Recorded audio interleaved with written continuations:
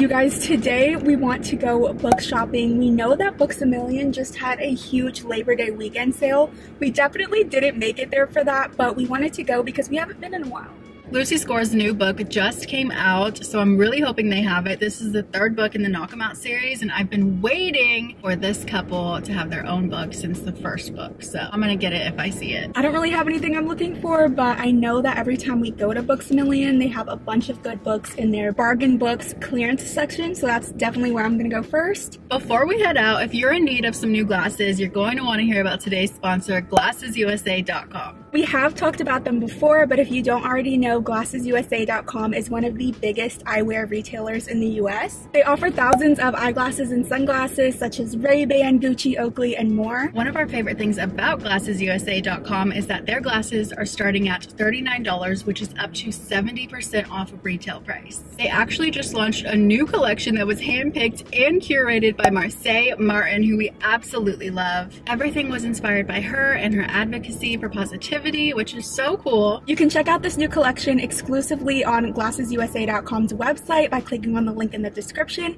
And if you love the frames we're about to show you, we also have a crazy exclusive offer as well. We did want to mention how easy it is to shop on their website. They actually have a quiz that you can take, and it only takes about a minute to complete. It does suggest the right pair of glasses for you based on your face shape and the things that you need, so that is really great, and we actually did take that quiz this time around for our new glasses. They also have an AR virtual try-on tool that you can use to see how the glasses look on your face in real time. It's super helpful. We always use it to try on our glasses before purchasing. Something else we love is that shopping at GlassesUSA.com is a risk-free shopping experience with free shipping and returns and a 14-day 100% money-back guarantee. These are the sunnies I got this time. I really like them because they're perfect for an everyday wear, and I also really do like the shape of them. These are my blue light glasses. I wanted a black frame this time because last time I did get silver, and I do love those, but I wanted something a little bit different, so I got these. And then these are the blue light glasses that I did end up getting. I absolutely love these. These are perfect for when we're staying up really late editing our videos. These are the sunglasses I got. I know last time I got them a little more girly, and I wanted some less girly so I can wear every day, and I like these. They're tiny. Right now, GlassesUSA.com is offering a crazy exclusive discount on top of any coupon code they already have on their website just for you guys. This deal is only available for the next 24 hours, so make sure to click the link at the top of our description box to get more details. Thank you again, GlassesUSA.com, for sponsoring today's video. Now let's go book shopping.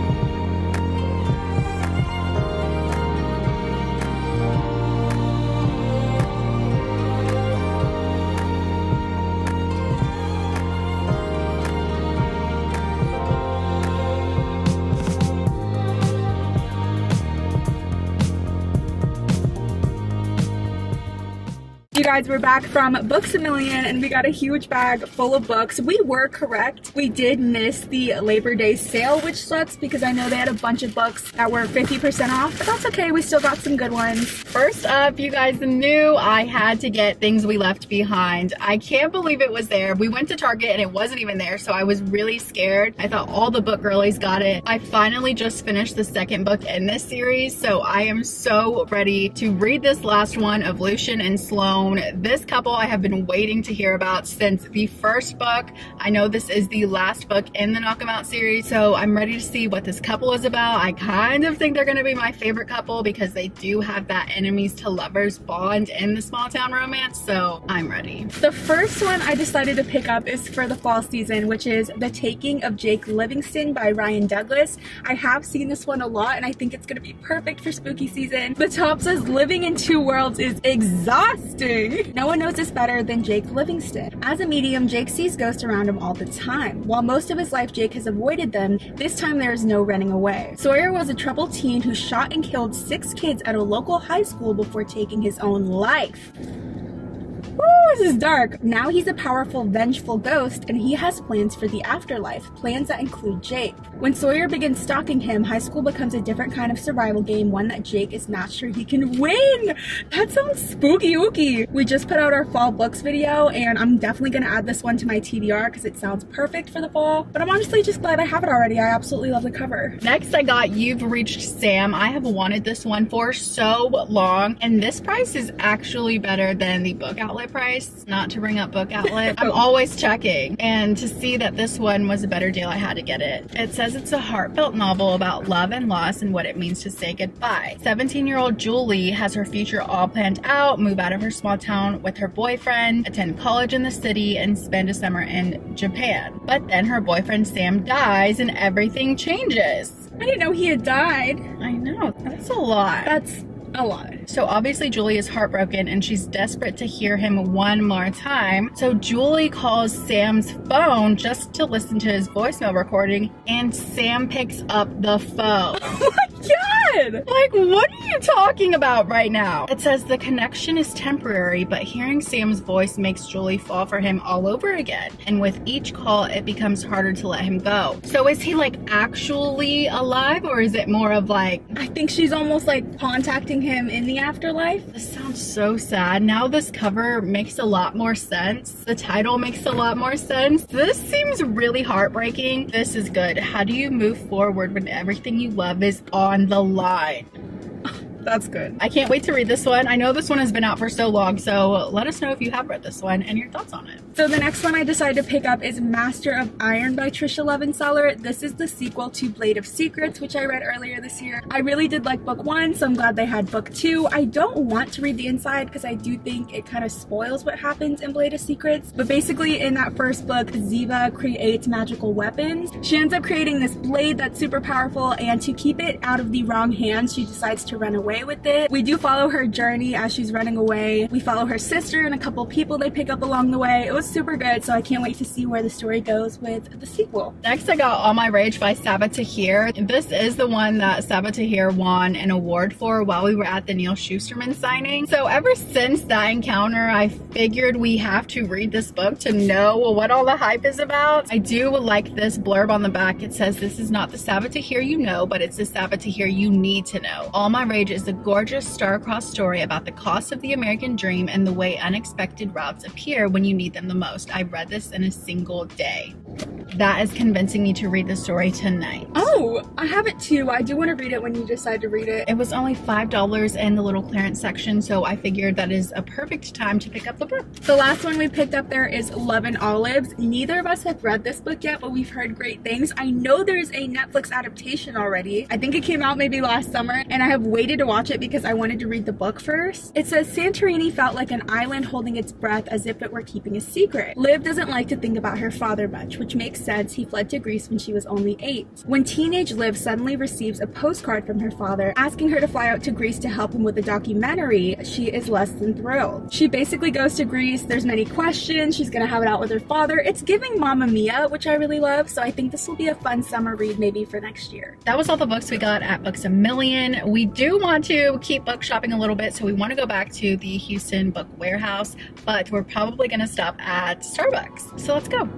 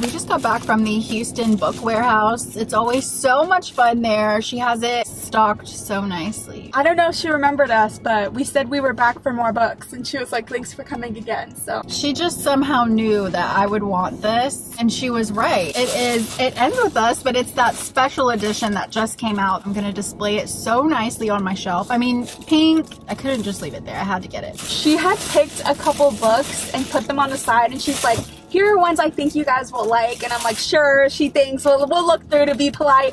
No, she was correct, because one of the books on there was A Deal with the Elf King by Elise Kova, and I have wanted to read this for so long, you guys. This book is on Kindle Unlimited, and I had planned on reading it eventually. I didn't even know they made a physical copy, but I picked it up as soon as I saw it. I know it's like a whole Married to Magic series, and this is the first one. They can all be read as standalone. So one of the blurbs on the back says, A Deal with the Elf King is a perfect fantasy romance escape for anyone looking to lose themselves in magic. This beautiful story brought out all the feels and left me craving more of this world. I cannot wait. It says the elves come for two things, war and wives. In both cases, they come for death. So I'm sure there's gonna be a arranged marriage maybe, but I mean, if it's a deal with the Elf King and this is the Elf King, I'm so down. Yeah, I'm just super excited. I'll probably read it on my Kindle, and then I'll have the paperback. We also found Kristen Hanna's Magic Hour. You guys know I love Kristen Hanna. Probably gonna buy any book I see of hers anytime we're out thrifting. It says, from the #1 New York Times best-selling author of The Nightingale and the Great Alone comes an incandescent story about the resilience of the human spirit, the triumph of hope, and the meaning of home. Okay. A mystery thriller that we found there is The Kind Worth Killing by Peter Swanson, and I have seen